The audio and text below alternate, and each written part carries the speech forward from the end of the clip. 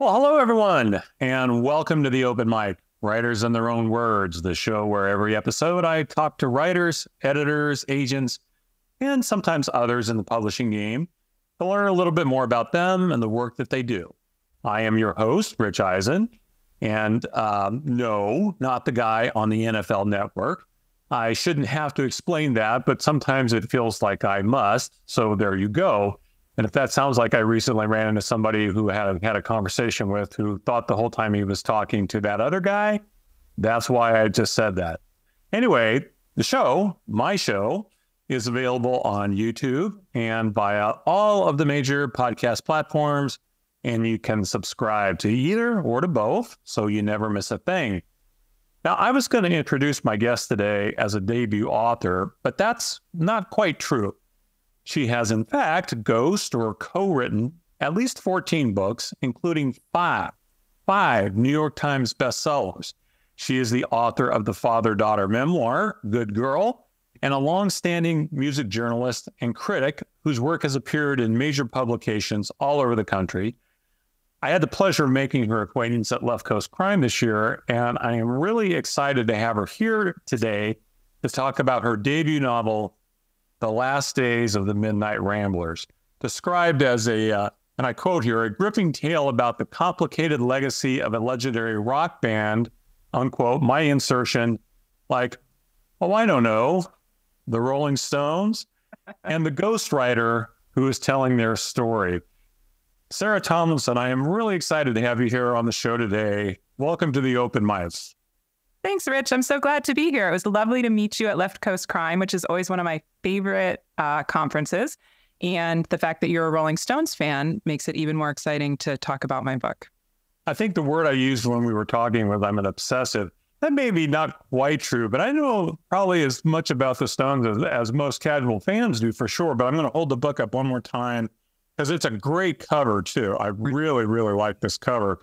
And Sarah was gracious enough to sign, even though this was a signed edition, she signed additional for me. So I was very excited about all of that. I'll hold the book up again before we leave. So those of you on YouTube, you'll know exactly what I'm talking about. For the folks on the podcast, you'll get it too. So anyway, we're going to cover a lot of ground here today, but I want to get started with the new book. I had a hard time putting it down until I finished it. And that really did, as much as I read, I often, have to keep many books going at a time, as you might imagine, doing what I do. But this one got priority over everything, and I read it until I finished it because I just thought it was fantastic. So I gave a little bit of a description in the intro, but for the uninitiated, why don't you tell us all about the book? Okay, great. Well, I do consider that a huge tribute because I know myself, I often have reading I need to do for a panel that I'm going to be on or for research that I'm doing. And so the books that I even am loving can often make their way to the bottom of the pile. So first of all, that is a huge compliment and I'm going to take it gratefully. Thank you. So I call this book a rock and roll whodunit. And I have to give credit to my longtime agent, Kirby Kim, who is brilliant and has been in the trenches with me of the ghostwriting since back in 2008. And so he said to me a few years ago, Sarah, you should really write a thriller about a ghostwriter.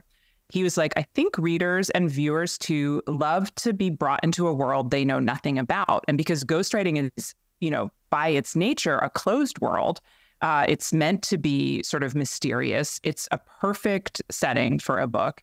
And then I knew, well, okay, if I'm going to write a ghostwriter, she's got to write a memoir with someone famous. Who is that going to be? And because of my background as a music journalist and just my overall passion for music, I would say probably music memoirs are the some of the pleasure reading I do the most of.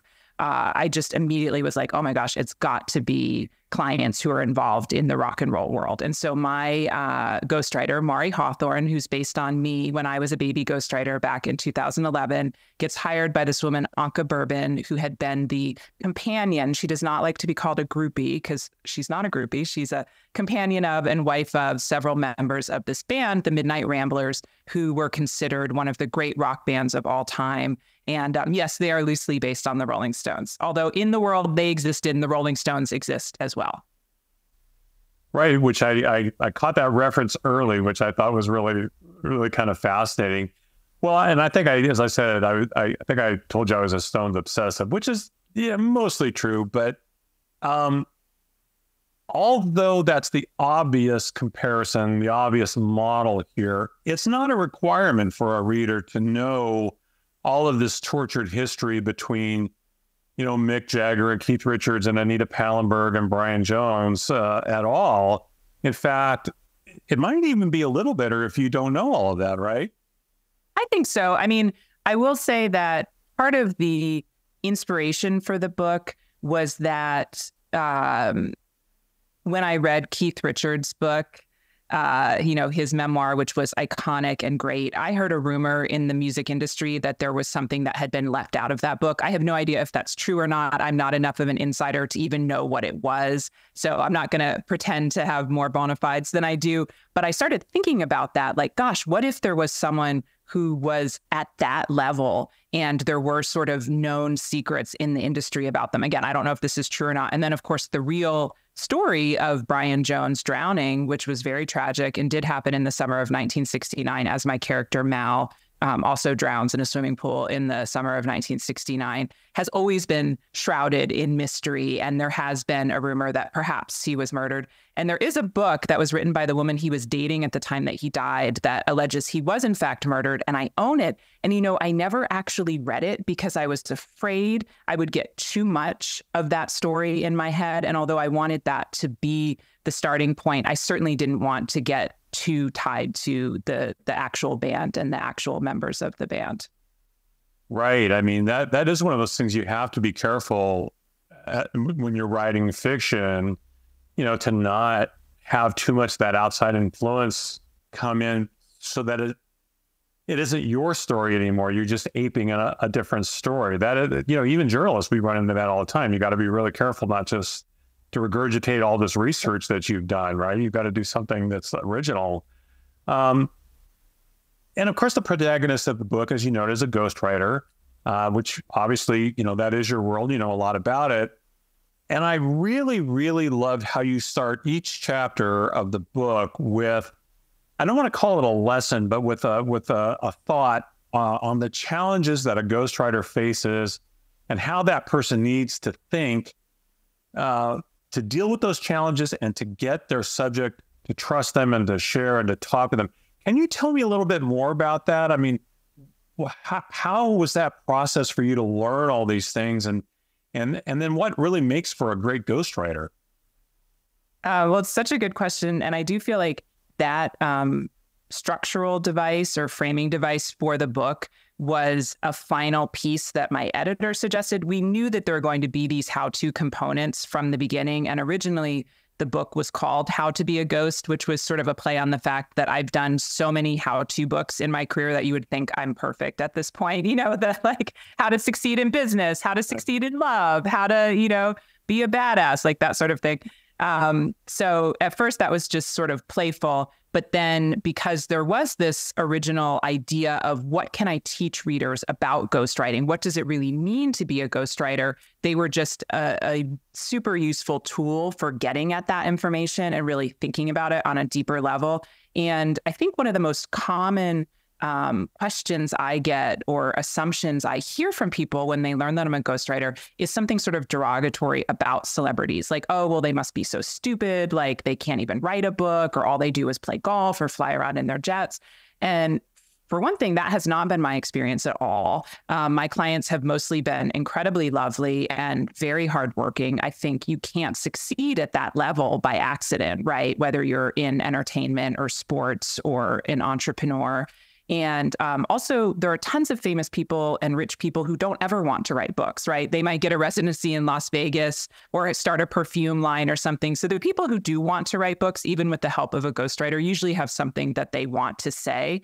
And so that was one of my intentions for the book, was that the ghostwriter would learn something from her clients of merit that would help her to have a better life and a more interesting life. And that would be passed on to the readers. And I think I've talked pretty candidly about this in terms of like, what does it take to be a good ghostwriter? Because that's probably the second question I get is like, oh my gosh, how can you stand to do this? Like, you don't get any credit. And like, they probably have big egos and they go out on Good Morning America and, get all the glory. And I've been pretty candid about the fact that my father is a recovering addict and probably a narcissist, and that as the child of an addict and a narcissist, I learned certain coping mechanisms and certain ways of interacting with other people and sort of intuiting their needs that have been incredibly helpful as a ghostwriter. And did I go into the industry knowing that? Of course not. And if I had not done it for as long, would that have come to me? I'm not sure. But it was really through writing the process of my memoir, which I did in 2015, and which got at a lot of those father-daughter issues. And at that point, I had already been ghostwriting for about 7 years. So it was sort of all happening at once. And then fast forward to writing the book in like 2018, 2019, when I had even more ghostwriting under my belt. And I thought, yeah, I do think that having some of those soft skills, some of those interpersonal skills are really as important, if not important, than my journalism background and my interview skills and some of the tools I have to actually write the book. It is interesting. I started out in sports many years ago before I moved to politics. And, I came to believe very quickly that the thing that makes at that time, I was thinking just of athletes, but I've seen it also in politics and other things I've covered. I've covered a lot of different things over the years. The thing that makes people at that level that have seriously risen that high in their world, the thing that makes them great is often the thing that is also a character flaw. Mm-hmm. It could be that ultra competitiveness, or with athletes for sure, but also God knows I see it in politics, or just the blinders of going after the thing they want without really, having some of the skills, the coping skills or and I think sometimes that's what people maybe think you're seeing. And I think it's all true, but I didn't find that it made them less human. I think in a lot of ways it made them more human. And so I didn't have this question initially in my queue here, but just hearing you talk and thinking about my own experiences back in those days, what did you learn? I mean, did you find that you learned something that surprised you in doing this that you never thought you would encounter? I mean, was there, or has it been more just pretty much what you expected when you got into it?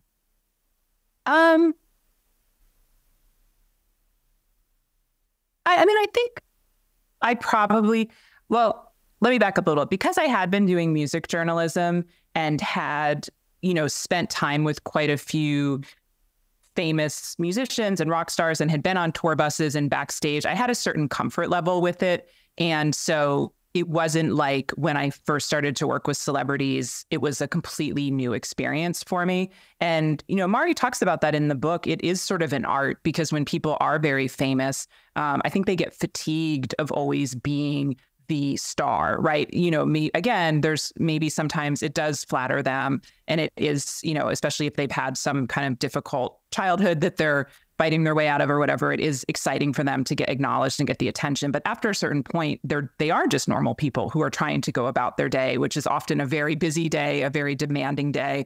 And they kind of need someone in the room with them, especially in their private spaces, who isn't just going to have their jaw on the floor about how amazing they are. And so I don't know that I was that surprised about like the nature of celebrity itself. I think I have been impressed with how much work it is to maintain success and how fickle the public can be. Also many people who write books are actually trying to mount a comeback because they did have a successful career in sport or on television. And then through their own demons coming out or through a change in trends, they've found themselves, going from riches to rags. And now they're trying to redeem themselves and earn some money. And it can be pretty brutal. But I've seen most of my clients really act with a lot of grace and integrity and drive, even when they've had reversals of fortune, or even when we're talking about stuff that's pretty painful in the book. That's great. So your protagonist, Mari, she's hanging on by a thread in this story, right? She's got family issues, of course. She's dealing with two incredibly difficult subjects, and I'm trying to make sure I don't give away too much here, but she doesn't know from one moment to the next how this is all going to work out, right? That's a real challenge for her. It's all very stressful. I asked if you were ever surprised by anything. I know you can't probably say a name, and I wouldn't ask you to, but what was maybe the toughest assignment you ever had? Did you ever find yourself in a situation, maybe not exactly like that one, but one that was as hard on you as that one, where you were just, like, say, had the nails, hang in there, baby thing. You're just trying to make it to the end. Well, I mean, the story or the client interview that sets up the book is one that was based on my own experience. And so I can talk a little bit about that. When I created the character of Mari, I knew that I wanted her to be a younger me. Again, I've written all those self-help books, so I'm just so evolved at this point. I couldn't have a character who's just as evolved as I am. No, I'm kidding. But she needed to really have a struggle. And so when I was working in 2011, I had done some ghostwriting. I'd had some success. I also had been ripped off by a client for quite a bit of money. At least at that time, the way the contracts were written, they were between the client, who's called the author, and the ghostwriter, who's called the writer. And if the client failed to give the writer their final payment, there was nothing legally that the publisher could do. And I would have had to go to the state where this person lived and sue them in small claims court to get the money back. And so I was really in dire straits financially, and the publisher felt terrible about it. And so what they did was they gave me access to a client who I got along with really well. Basically, they fast-tracked me to get another assignment so that I could work my way out of this financial hole that I was in. And at the same time, I got put up for a book by them that was clearly going to be a bestseller. And I can't say who it was, but you can usually tell if someone has the right aspects in place for it to be a bestseller. Their name is well known enough. There's an aspect to the story that's surprising or mysterious or intriguing enough that people are going to want to buy the book. And I got sent to the Polo Lounge, just like my character Mari. I had this old beater Honda. I was too embarrassed to park it in the valet because I didn't want them to see how poor I was. I don't even know if I had the money for the valet. I put on my best clothes. I did pay to get my hair done, because I knew I was going to the Polo Lounge and it was fancy. And I had to convince this very well-known celebrity over lunch that I had what it would take to write a bestseller for them, even though I had never written a bestseller. And it was a hard sell. And so I thought, well, that was good stakes. I remember living through them. It was scary. I was so grateful to that person for taking a risk on me and hiring me. And it seemed like a good opening for the book. Yeah, it really was. And it makes me think of something I've thought a long time, which is, you will never in your life swim harder than when you're in the deep end. Yes. We've all found ourselves in the deep end at some point or another in our lives. The thing, I love listening to your podcast and hearing other writers' experience. We all have this passion to do it, right? But there are times when you can't help but wonder, am I crazy? Why am I still fighting this fight? And I think it's a combination of passion for it, of stubbornness, of, wanting to get back on top and prove that you could. Curiosity. I'm always I still have that journalist initiative. I'm always curious about the story. So luckily all of those qualities saw me through that difficult time. But what I will say in that real life scenario, because there was another writer who had fallen through, which is quite common, we had 6 weeks to finish the book. And that included all the interviews. At that point, I was doing my own transcription because it was before the rise of rev.com and some of these transcription services that have become ubiquitous. And also some of the subject matter was very sensitive and the client was afraid there would be a leak. And so to, give them peace of mind, I said, okay, well, I'm going to transcribe it myself, which, as you know, is insanely time consuming. And we got a 2-week extension. But I did manage to write that whole book in 8 weeks, and it was a New York Times bestseller. And I don't know if I could physically do that again, but I'm so grateful I had the opportunity. I'm so grateful it all worked out. And it was a huge moment in my career. I mean, it did open the door for the opportunity to write other bestsellers, which is why Mari is fighting so hard for that in the book, because it does actually really matter in the publishing world. That is all really just astonishing to me. I mean, and to your point, yeah, I mean, I think stubbornness and all that is part of it. But I wonder too, like you noted, some of your clients are people who've, been up here, they've been at or near the top, and then things have gone south, and they've come down many pegs. And I think you probably know far better than me, once you've been up in this rarefied area, it's very hard to get back down here with us mere mortals.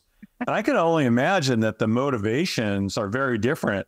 I mean, if you're up here on top, you may or may not have any interest in telling your story, because why, right? But if you're down here and you want to get back there, I imagine that person's pretty motivated. I mean, have you found that to be the experience? Oh, completely. And it can also cause them to be very emotional. And, that's part of the other aspect of the book that I tried to get at. And it's really not me being Pollyanna-ish or just making nice because I want to keep working in the industry. Like, I have a tremendous amount of sympathy for someone who is, say, in that hypothetical situation we're talking about. And they've got so much at stake, financial, but also psychological, emotional. Sometimes they don't behave that well. I mean, sometimes they can be incredibly pro and they're like, let's get this done. Let's hit the deadlines. This is so important for me. Sometimes because they're terrified, they miss meetings or they miss deadlines. And I think that can be an aspect of human nature, right? You can see someone kind of dropping the ball when they really can't. And so part of my job as the ghostwriter is to get the book done, to hit the deadlines, but also to support them emotionally, to talk about that. You can't let someone blow off meetings without commenting on it, but to sort of try to get at what is happening underneath that, and to not just be locked in a battle of wills, but to look at sort of the subtle emotional aspect that's happening. And when you ask me, like, what has surprised me, I think out of everything, the aspect of it that surprised me the most came up in my writing of How to Be a Ghost, of the last days of the Midnight Ramblers. There's this prologue that is called How to Be a Ghost. And it was one of the last things that I wrote. And Mari is setting up the book and talking about why people would possibly do this very difficult job. And she says that partly they do it for love, that they love their clients. And I realized that that was true, that I had actually cared very deeply about all of my clients, maybe in different ways and to different degrees, but something really intimate had happened in the process of working with them. And it often was because of something you've described, where the stakes were high for them. And it was a lot of responsibility and also an act of trust for them to hand me their story at this moment in their lives. And we became, very intimate in the process of working on it together. And so it's an incredibly fascinating job.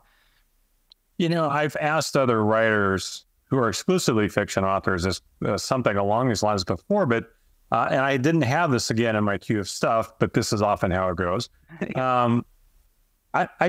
I often will ask writers, especially when they write really, noir, hardcore stuff, what role empathy plays in their writing, when you're trying to develop characters. And to me, that was one thing that was so clear throughout this book. You had to have a very deep empathy for these characters and obviously the people they are, somewhat loosely based on.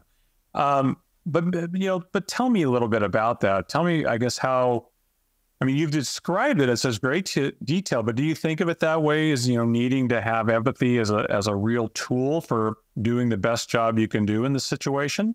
Oh, absolutely. Because partly it's just so you can have a working relationship with this person that will function. But also, I think it's difficult to conceptualize the idea that you are actually writing as them. You are not reporting on them. You are not doing a magazine profile of them. You are inhabiting them and their story and their voice. And yes, you spend a tremendous amount of time with them. You get access. Often they do some writing, even if it's like text memos or emails, so that you're getting some nuances of how they write and how they think. But just imagine how that is different from reporting. And I have really cared about people I've reported on as well. I mean, I do think there can be something intimate about covering someone, especially if you're on a beat like politics or music and you see someone throughout their career and the ups and the downs. I mean, you can come to care about them a lot, but it's just a whole nother thing to step into their experience. And many of my clients have been men. Many of my clients have been African American. Many of my clients have been from different cultures, different religious backgrounds, pretty much any type of qualifier we put on a person when we're describing them, whether you think that's significant to who they are as a person or not. It just is part of the package, right, of how we tell their story.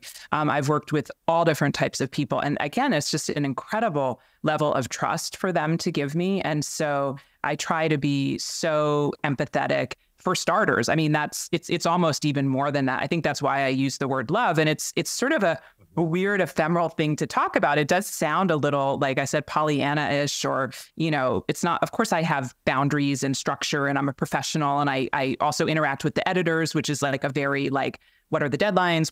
When are we going to copy edit? Like, I have those conversations as well. But something about working with the client is so intimate. And it's interesting that you brought up noir, because one of my favorite tropes of noir is the poor, hero, anti-hero, detective. I feel like I would see it in the Ross McDonald books, where he is just getting battered and he keeps doing the right thing.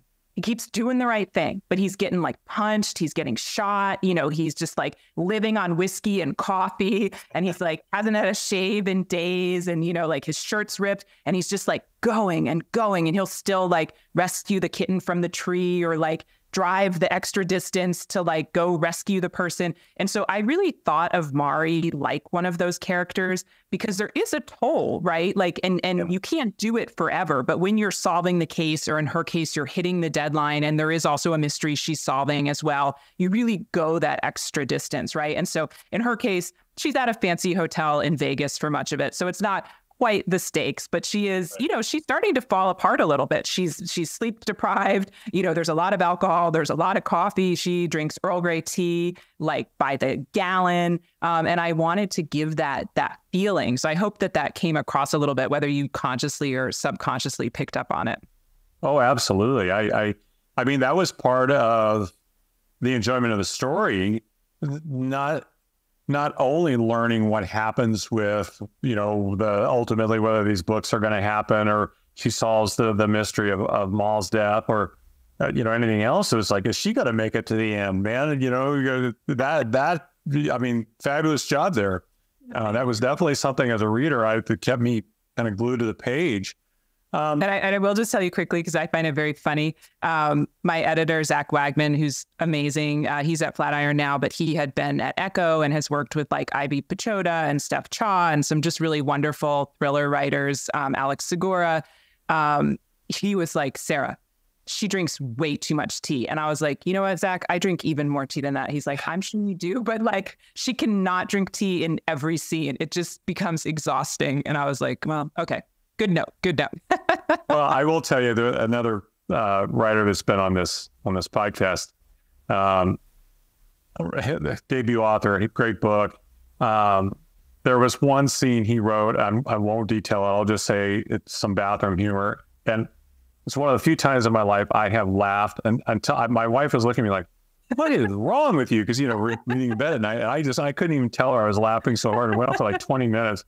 And so later on, when I had him on the show, I said, dude, that was the funniest thing I have read in forever. And he said, oh, I'm glad you thought so, because my editor was telling me, you realize you have a bathroom scene in almost every chapter, right? It's a little much. So I had to fight to keep that one. And I said, well, thank God you did, because it was funny. I don't normally find that stuff funny, but that was so funny. Seriously, man, I fell out. Literally, my wife was like, Boy, you are such a child sometimes. You're not wrong.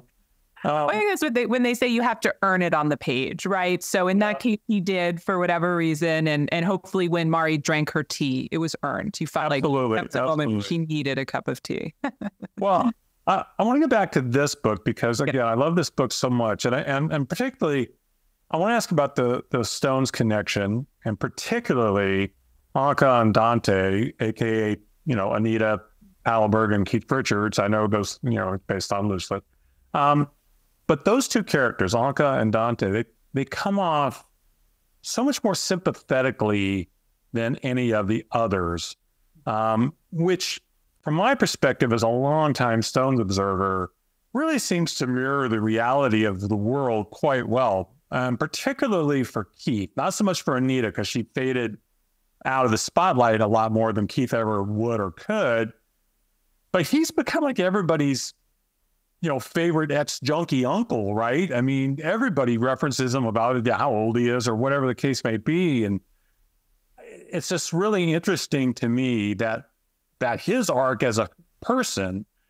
So tell me a little bit more about how you developed this story and those characters, especially with these two incredibly iconic real life people looming over your shoulder. Mm-hmm. That had to have, you had to have felt a lot of pressure, even knowing these are fictional people, that there were going to be people like me going, Well, it's true. And because I am a rock obsessive myself and have written about music, have lots of friends in the industry, I wanted to get it right. I really care about this world. And it is sort of my love letter to a world that I don't live in as much as I used to in my 20s. And so it mattered to me. And hopefully that's partly, if it is successful, why, right? Because I put so much love into it. I think in terms of the Anka character, I did start with Anita Pallenberg, with how she's described in Keith's book. Also, there's a wonderful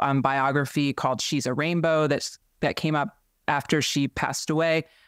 Keith also had, we'll see if you know this because you're such an obsessive, Keith also had a girlfriend in the 70s named Uschi Obermeier, who's a real woman who you can tell the German influence on Anka's story. There's a wonderful biopic, I believe it's called 8 Miles High. It is.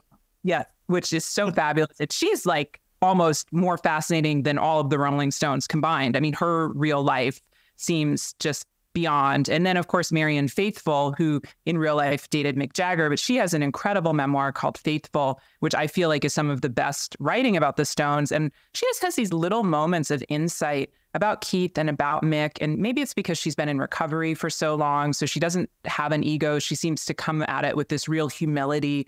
But I felt like, gosh, I think out of everyone, Marianne Faithfull might have some of what to me seemed like the truest insights about these incredibly powerful, famous guys. And so I thought, well, is that true? Could someone who was intimate with a big star know more about them than anyone else by just sort of observing from the shadows? So I took that as some license to create a character that was a little bit combining all of those. And then I've talked about this a little bit in interviews, when I've been promoting the book. It wasn't until I had completely finished writing it that I realized that in some ways Anka was also based on me, because when I was in my 20s, I had affairs with several men in bands. And although they were not nearly as famous as the Rolling Stones, when I wrote my memoir, I went to them and said, I've included you in my memoir. And most of them asked to have their names changed. And I thought that was very painful for me at the time. And then I realized, as I was writing Anka, well, and like I said, it wasn't even until I had completely finished, I had done copy edits, the book was almost done, that I thought, oh my gosh, I think I'm kind of Anka. And I had written her with so much more dignity.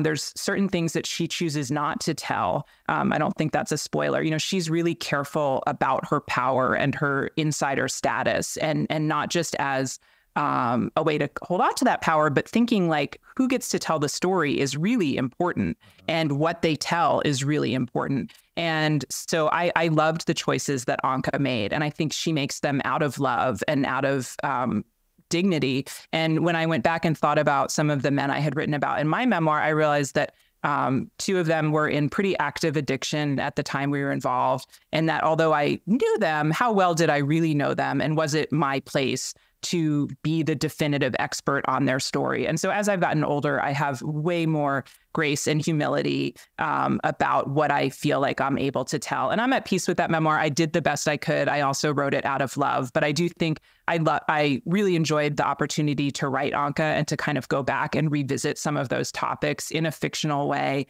with more maturity, with more perspective. And then in terms of the character of Dante, who is loosely based on Keith Richards, I knew quite a bit about sort of the tropes of Keith, but I really wanted him to be his own person. And I think what surprised me the most about his character, and I don't know if this is true of Keith Richards or not, it's definitely true of Dante, is that he loves his children.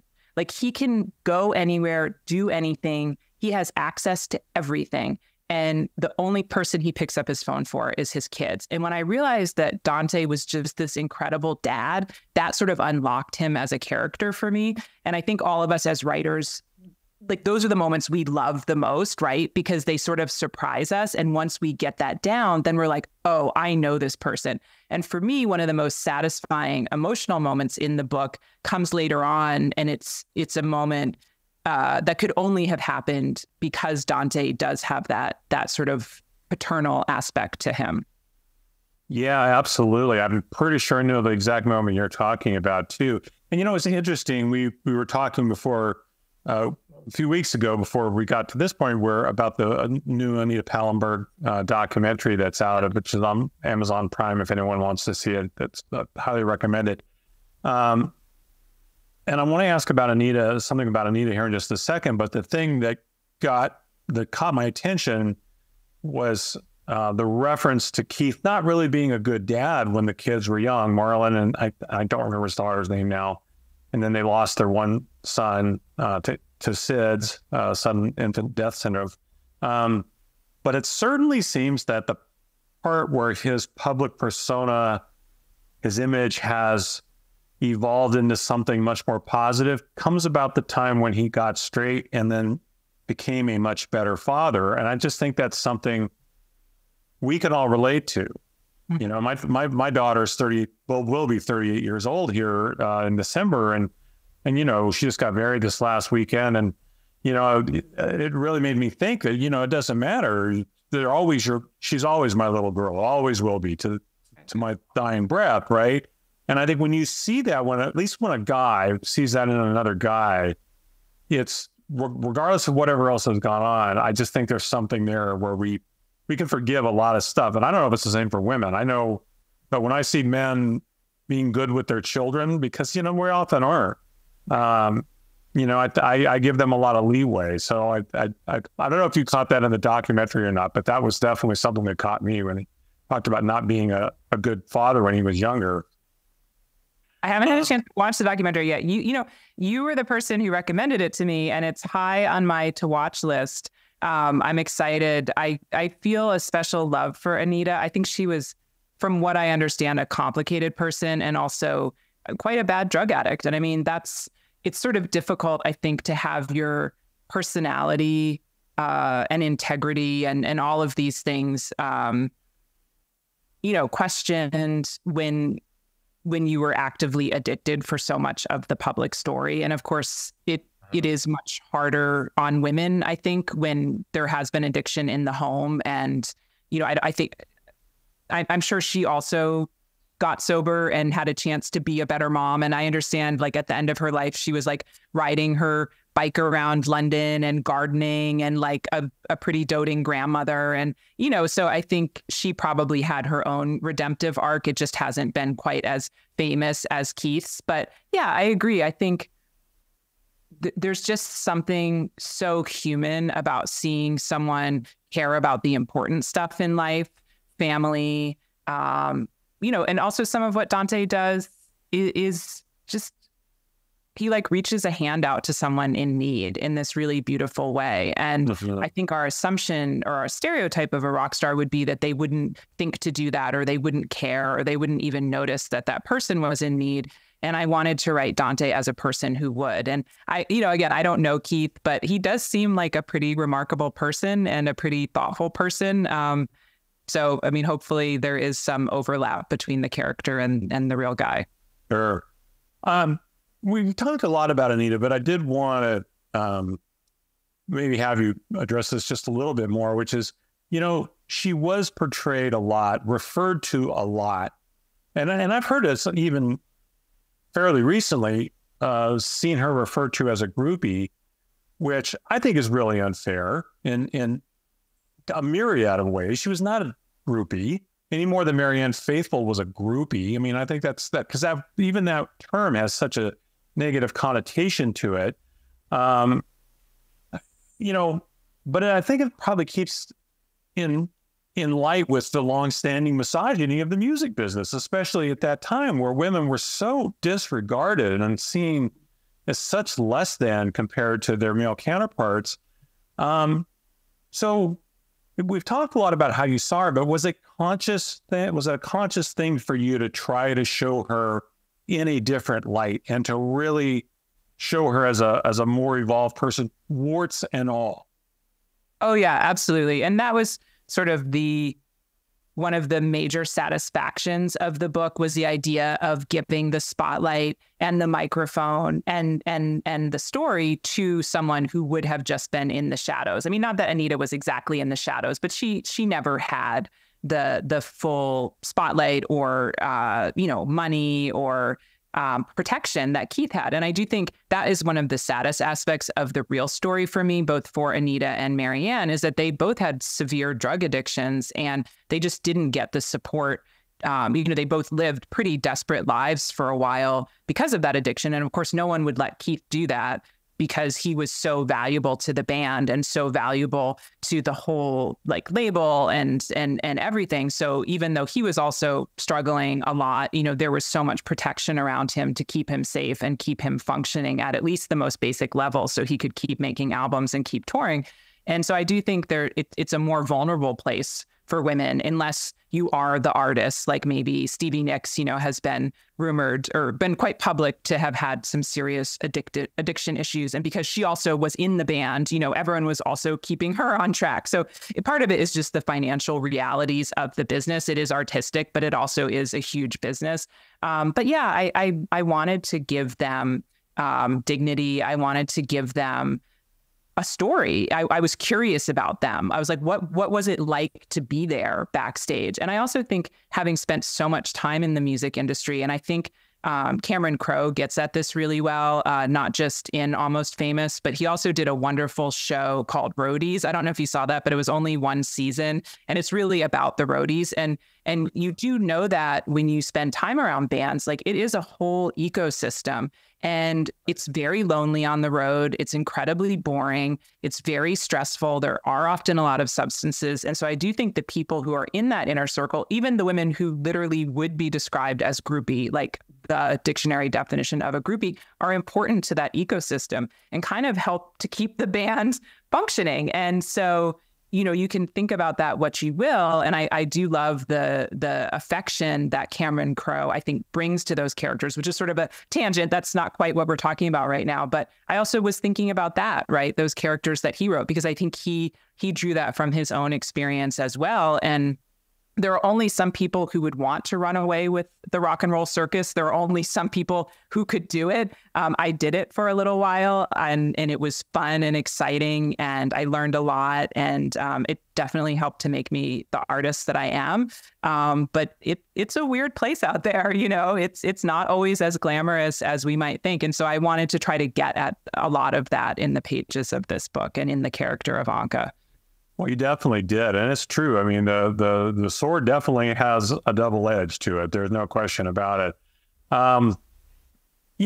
We've talked a little bit about him, but so the character most obviously associated with Mick Jagger in this book, Jack, he doesn't really play a major role in the book. A significant role, but certainly he's not one of the main characters. But an important character. But it made me think too, he, as Mick Jagger often does, really comes across as somewhat craven, and I'm not sure if calculating is the right word, but that's the word that came to my head. And that maybe a little of the way Paul McCartney's critics always have him, that he's so business oriented that everything is looking toward that, keeping the machine going, and how do we monetize that, and all of those things. And so I'm just curious there.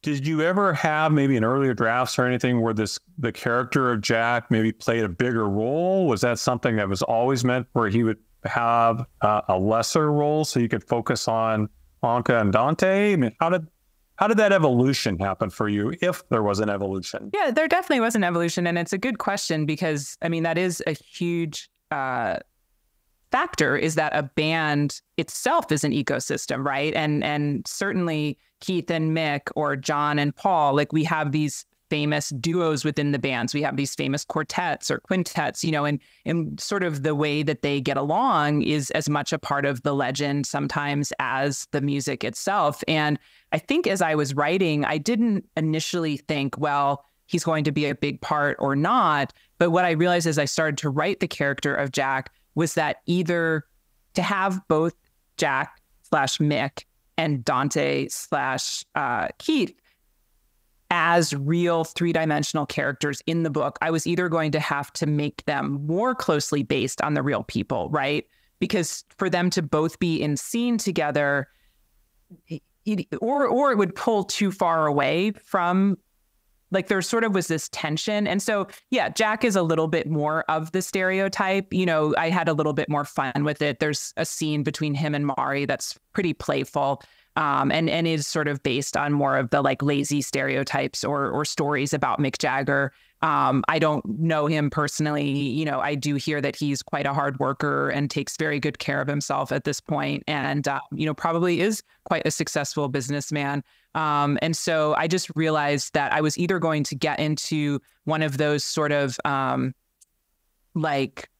there's these popular novels, which I enjoy quite a bit, where it's like the actual wife of Ernest Hemingway narrating the book, or it's trying to imagine the fictionalized internal world of a real person. And that wasn't the book I wanted to write. So I felt like I had to keep, as I was writing, I realized I had to keep Jack kind of to a minimum.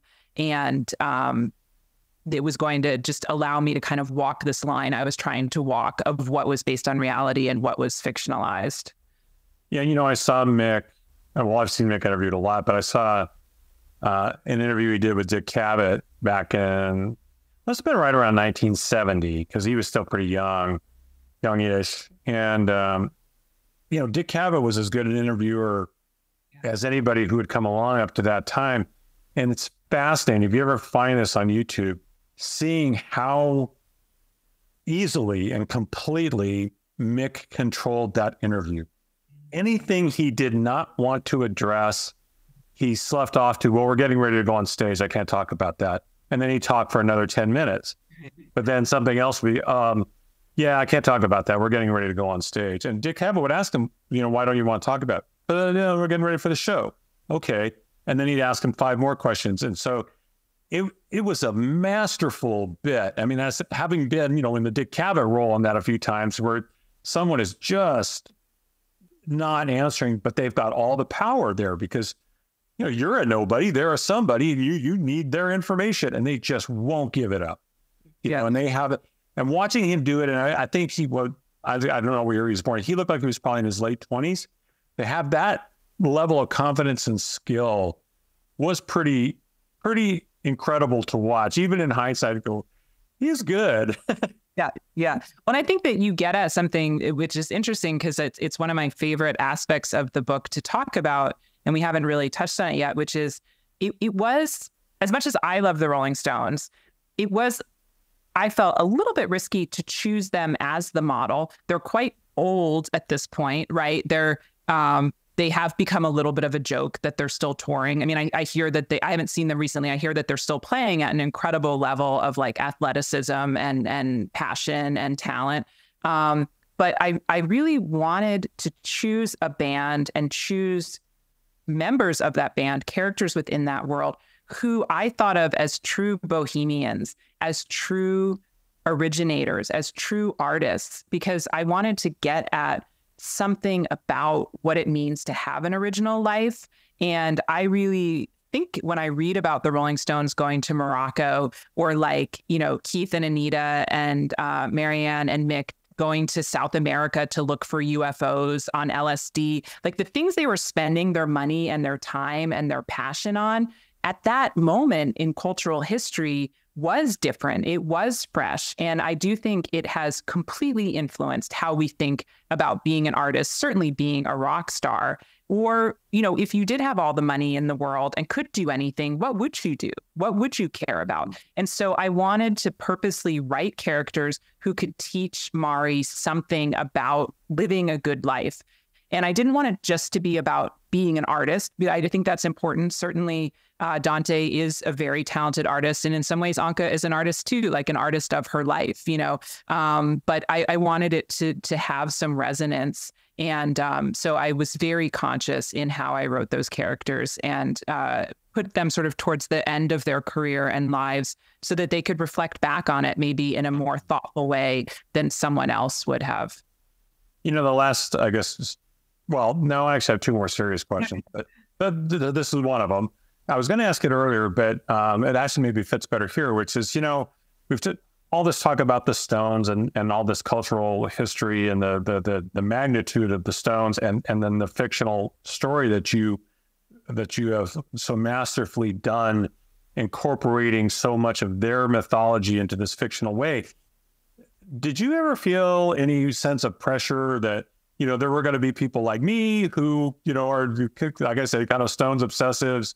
We're going to be reading this and maybe judging it a little differently than if it was just a fictional story that was not connected in any way to these icons of not just music, but of an entire half century plus of global culture. I mean, that seems like a pretty hefty thing to take on. And granted, you had all this experience working in the world in the rock world before this, but did you feel pressure that, there are going to be Stones people who are going to rip me a new one over this because of whatever, right? Did you feel any of that? I mean, I did, especially because I do care about it so much. Like, I am the person who would want to get it right, and not just from a gear perspective, which I did work on and all of those little details, but also from like a spirit perspective, right? Did I catch the spirit? Did I get at something of the spirit of the band and their music and what makes them so special? And I will say, when I was going out for blurbs, which, as all writers know, is an incredibly fraught part of the process, because you feel like you've got your hat in your hand, you're asking for favors, which is uncomfortable. I was talking to some friends who work in the record industry, and we were thinking about, who did we know, who could we get access to, who would be meaningful. And one of the people who blurbed it is a musician named John Doe. And of course, he is in the punk world more than the classic rock world, but he is also an icon. He is also a master of what he has done. I mean, X to me is one of the best punk bands, also one of the best bands writing music about Los Angeles, about California. I mean, so when he read it and gave me a positive blurb and loved it, I felt such a sense of relief that someone who has also sort of given his life to rock and roll could feel that there was something authentic in it, was so meaningful to me. And then I will say, it's just the kind of challenge that excites me as an artist. And I did feel, I think, and it's interesting you asked this, and I've obviously been promoting the book since February, so I've had a lot of conversations about it, but no one has asked me quite this. And I'm kind of surprised by my answer, which is that I think I wanted to see if I could pull it off. I think I knew it was going to be a challenge. And I do think I spent enough time in this world and also with celebrities as a ghostwriter that I felt like there was something I understood about their nature that I could get at. And I felt it was more important than just knowing what type of guitar they played and what type of amp they played it through, or, which tour they were on when this certain thing happened. It's really about, again, the spirit of being an iconoclast, of being an original. What does that feel like? And I feel like I've been close to it enough times, and it is very exciting. I mean, there's a reason we put these people up on pedestals. They can be very charismatic, very original, very funny, very clever. And so when people say they enjoy spending time with Dante, to me, that is like the highest compliment, because it is the culmination of everything I was trying to do in the book. Well, yeah. And again, you did it really well. two things I will say. I love Dave Alvin. He's one of my very favorites in the world. But John Doe's singing on, I think it was at the US Festival on 4th of July is my favorite. That was just great. His voice was so much better and deeper and more resonant than Dave Alvin's. Even though I love Dave Alvin, I would go anywhere to see him.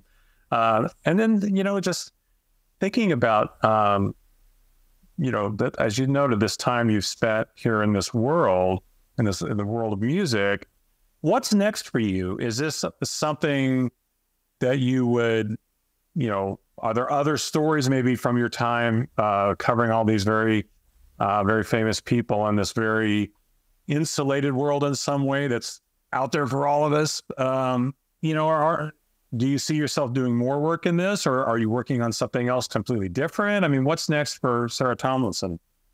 Well, I have always had such passion for music and the music world, so it would not surprise me if I return to it at some point. But I also feel like in many ways, between my memoir, which does get at my experience of being a young music journalist in pretty extreme detail, and then this, which is my fictionalized dream version of it, I feel like I've covered a lot of what I had to say. And I always will go over this with my clients, even if they've been on some of the most iconic movie or television sets in history, or they've, been in a famous band or something.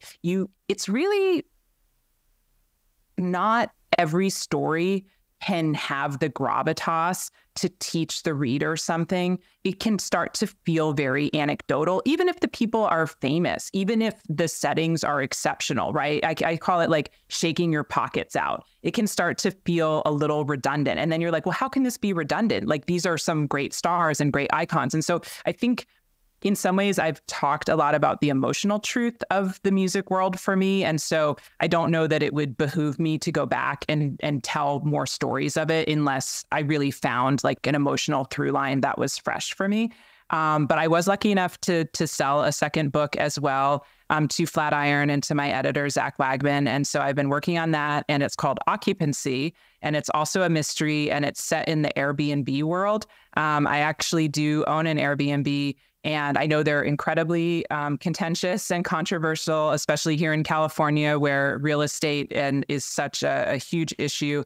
I wrote actually an op-ed for the LA Times when Ramblers was coming out about the fact that in part I bought my property in Joshua Tree because I could not afford a property in Los Angeles as a single woman. And to me, Airbnb has been this sort of democratizing factor. It has allowed a lot of people to become homeowners and to maintain their homes who maybe could not have before it. But I also completely understand the other side of the argument that it's taking affordable housing out of the marketplace. But because of that, I think it's an incredible setting for a mystery because when spooky things start happening, you're like, is it something spooky that's happening in the house? Is it something political that's happening in the community that's targeted at me?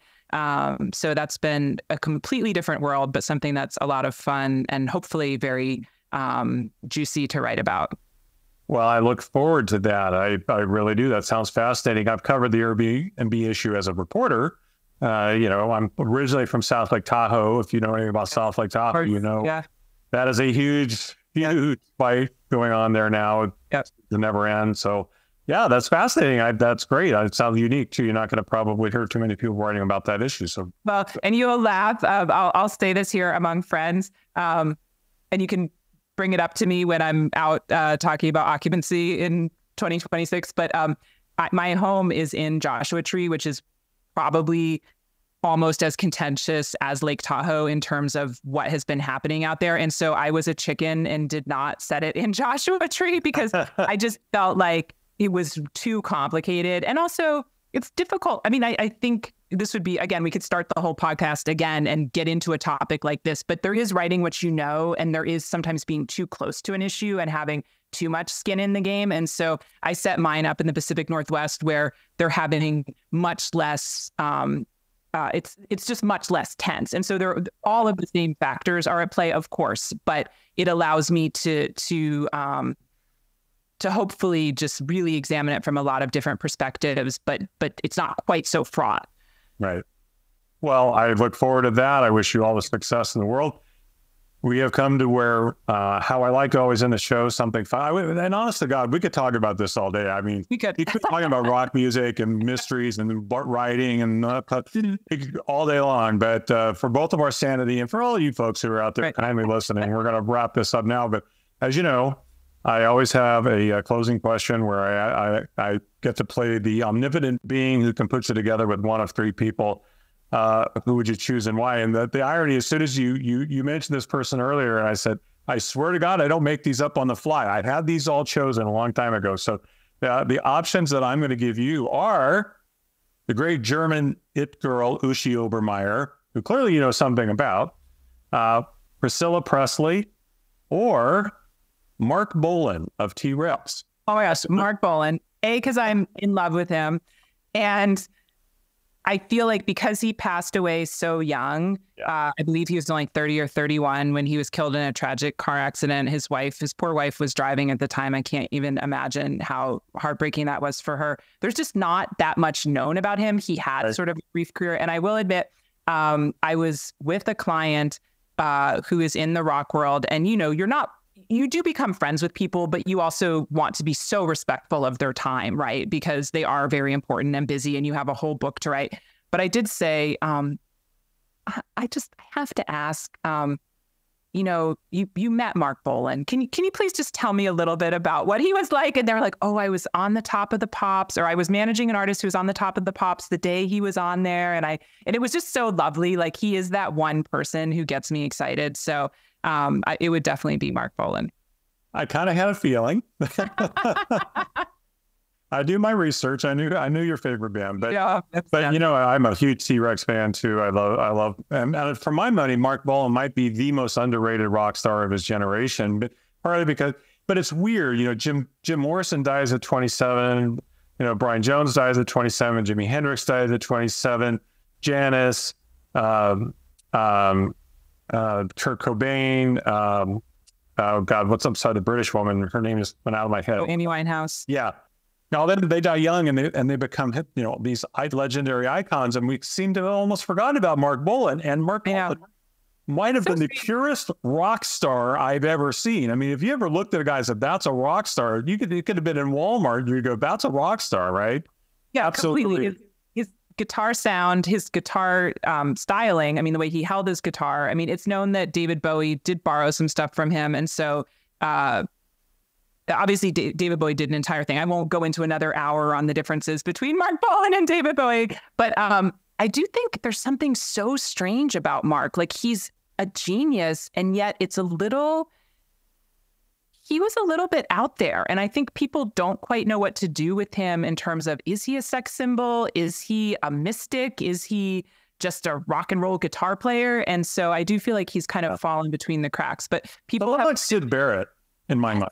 He's a little bit like Syd Barrett. Syd Barrett is a genius. And the Pink Floyd albums with him on it, I mean, like, the best. And even if you listen to some of his solo work before he basically stopped recording, it's so different than Pink Floyd, but it is fabulous stuff. It really is. He's just another guy who maybe a little on the spectrum, I think. But at a time when no one was making much of an effort to understand people like that, and who are neurodivergent in some way, and I don't know enough about Syd Barrett and Mark Bolan in total to say how much they were alike, but the story and their early demises and all those things, to me, are very resonant with each other, and just two deeply unappreciated major stars. So sometime we'll have a whole conversation about that. Yeah, maybe the last. We run into each other at a conference again. I see a few cocktails and lots of conversation about rock stars. That's what I was going to say. Are you going? I'm sorry to interrupt, Rich. Are you going to BoucherCon? I will not be at BoucherCon this year. August is a huge work month around the Capitol for a variety of different things, and so I'll probably have to alternate back and forth. So I will definitely be there next year. I'll see you. I look forward to seeing you in the future. I'm going to hold up the book one more time. The Last Days of the Midnight Ramblers by Sarah Tomlinson. Sarah, it has been an absolute pleasure having you on the show. It was great meeting you, and it was great having you come on the show and talk more about the book. I love the book. I cannot recommend it highly enough. You do not have to be a Stones obsessive. Yeah. It might help if you knew a little something about it, but even if you don't, I think you will absolutely enjoy the book. You've really crafted a wonderful story without, I guess somebody died, and maybe there was a murder, but it was a long time ago. There's no blood and guts in this. So, don't let any of that dissuade you. Anyway, check it out. Hold up one more time for the people on YouTube. Check it out. It's also a great cover.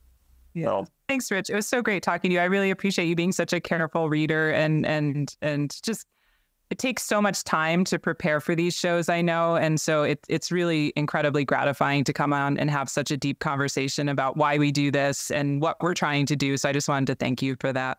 Well, thank you. I really appreciate it. Well, I will tell everybody, if you haven't hit subscribe, please do so. Leave me a nice review. That does help other people find the show. Maybe even better than that, if you enjoyed the show and you think someone else might enjoy it, please tell them about it. Ask them to check it out, because if they're interested in writing, in this case, if they're interested in music, publishing, whatever, this is a great way to hear a lot of really good insights from people who are elbow deep into the world. And, you might learn a lot. I know I do every single episode. It's the reason I do it. I don't make a penny doing this. You'll notice there has not been an ad. You'll never hear an ad. The people who love me sometimes tell me I ought to be monetizing this. I tell them, this is the only thing I get to do in my life that I don't have to worry about making money. So no, this is the time when I just get to talk to smart, intelligent, creative people and hopefully share their insights with you. So tell somebody else about it. That'd be fabulous. The last thing I'll leave you with is the same thing I always leave you with. I mean it every time. Tomorrow's not promised to any of us. So please, whatever you do, make today count. For my guest, Sarah Tomlinson, more time, the last days of the Midnight Ramblers. Myself, Rich Eisen, my two crazy English setters who are around here somewhere, Stella and Pippa. This has been The Open Mic. We will see you next time.